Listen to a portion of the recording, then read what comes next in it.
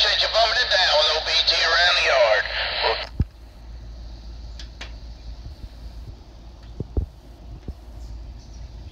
Okay, this is the Uniden PRO401HH 40 channel AM handheld CB walkie-talkie. And I don't know if it's going to show up on the final video or not, but these LEDs here are not flashing. They are steady. I'm not sure why the video is doing that. The LEDs do switch off after a few moments to conserve the battery. It is a pretty standard bare bones 40 channel AM radio.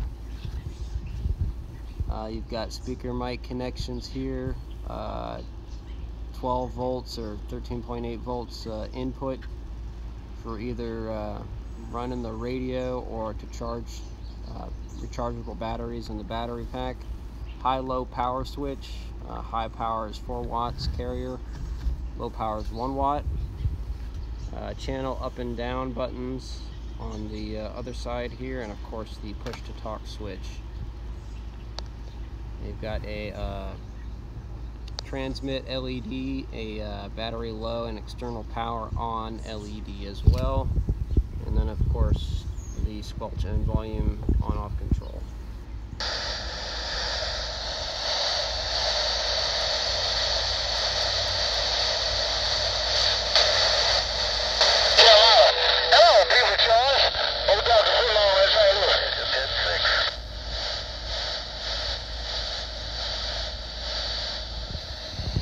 With the Cobra HATA telescopic width antenna, and it is very important to remember that with CB handhelds, the antenna is the linchpin. It makes a huge difference.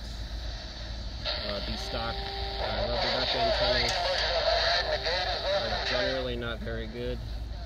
It's also important to remember that you are the ground plane. When you hold a handheld CB radio, your body becomes the second half of the ground plane. So if you noticed,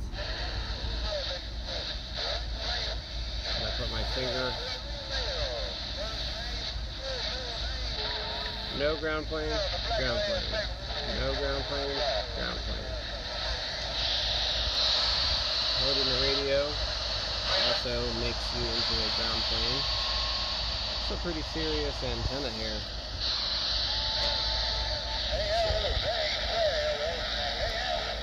Collapse it down